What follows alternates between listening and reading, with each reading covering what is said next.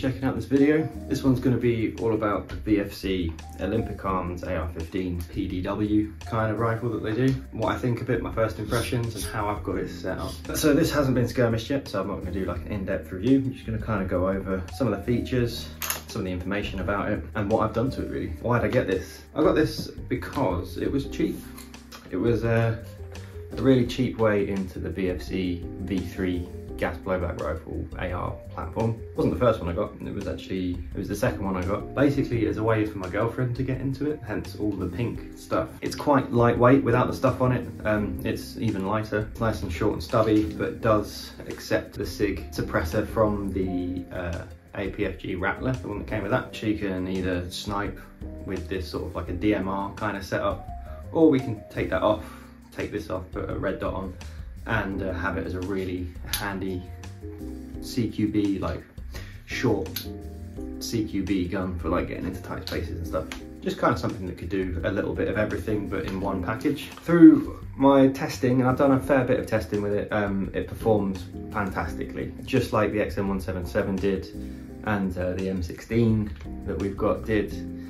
Out the box was great. Need to dial in the scope a bit more, I think, and figure out if it would be better to put a longer inner barrel all the way through this instead of the connecting type that is inside the suppressor. It's a bit wet from the rain from where I was just doing the shooting footage of it. As it comes, it's like this with a sort of elongated birdcage kind of style flash hider. Really nice rear sight.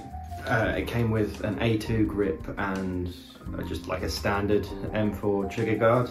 So the first thing I did was put the Magpul K2 on and the Magpul sort of glove trigger guard. The Fab Defense stock, she liked it. I like it too on my gun, but it looks way better on this than it does on the XM177. So it's got the Fab Defense stock, which is super comfortable, nice thick rubber butt pad, and snaps into position really nice. Fits the aesthetics of this one really well. The Magpul vertical foregrip, again, just as cheap torch, just for getting around in the CQB places and not tripping over stuff.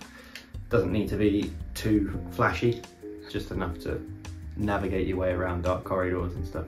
The scope is the Discovery Optics 1.2 to 6, sort of LPBO style. You can adjust the magnification with this. It's nice and rugged, nice and sturdy, and your eye relief with this here. It does have a illuminated reticle, but it illuminates like the entire thing, so you don't really need it. The reticle in there is just like a crosshair with sort of gradients for distance, so you can accurately manage bullet drop. And it's a really nice scope. The glass is super clear. It's a really good like entry-level scope, I think. Obviously yet to properly test it out in a skirmish, but it seems to be perfect for it.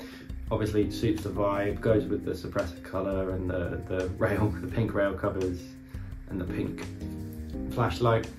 Not to everyone's taste obviously, but it is very much fit for purpose. It's nice and snappy, just like the other V3 AR platform guns from VFC. Steel bolt. This one didn't have an M-pass in it, which was a little bit annoying.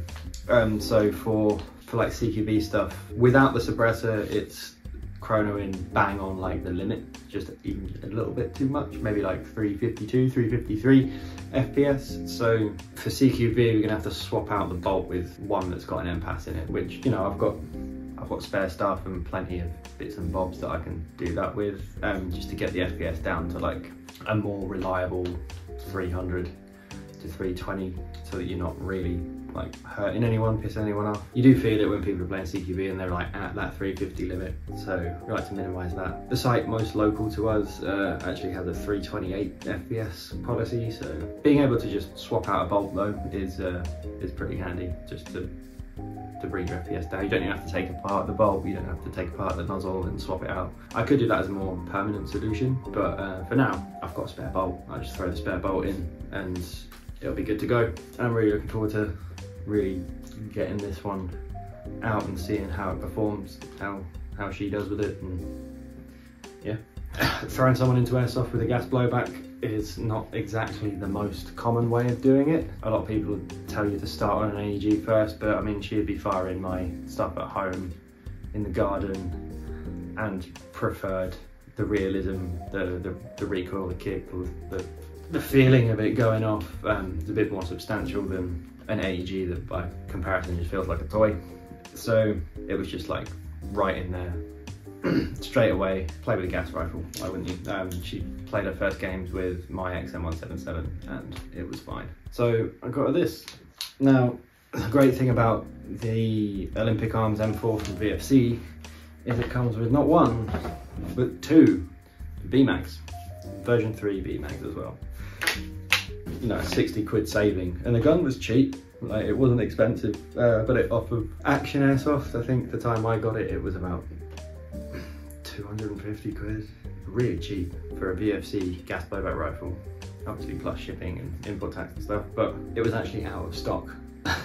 And I did a remind me, and the next day got it's back in stock. So I don't know what the deal with that was, but Action Airsoft is their website, proactstore.com or something like that. That's where I get a lot of stuff from. That's where I got this from, where I got MP5s from, and where I got my XM177 from. Super good shot, nice and reliable.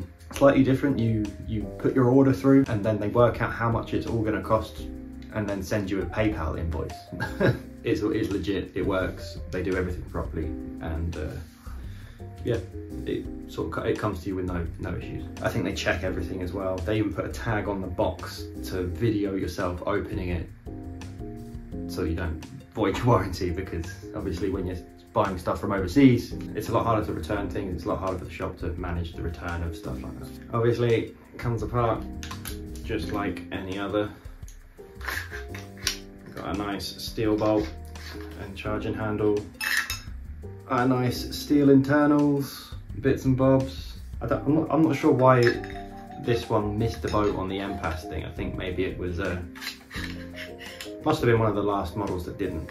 So what I mean by that is VFC now seem to put MPASs in everything, which is really nice, really handy. It's good to have that control over your FPS limits, so that when it comes to different sites with different limits or playing different roles and stuff, you can manage it quite easily. It'll be, you know, easy to lock this to semi-auto and crank up that FPS to 450. So yeah, like the SIG Rattler has the MPAS. I know the MPX does as well. The newer Knights Armament SR16s that they do, and they have MPASs. That's all I got for this one really. It's nice and short and sweet, brief run through of how I've got this set up. I'm really looking forward to putting it through its paces in games. Probably have to wait for the cold to subside a bit, wait for that gas blowback weather to come out a bit more before we take it outdoors, but we'll definitely get this going indoors. I'll take the scope off of it indoors though, because I don't want to risk anything in that close range proximity breaking it. I'm not too sure what the warranty is on the Discovery optics. But it's not going to be like your Vortex no quibble lifetime thing. So yeah, we'll just put like a little red dot on there and run it indoors, see how that goes, and then take it outdoors. Looking forward to it. Thanks for checking out this video. I'll see you in the next one.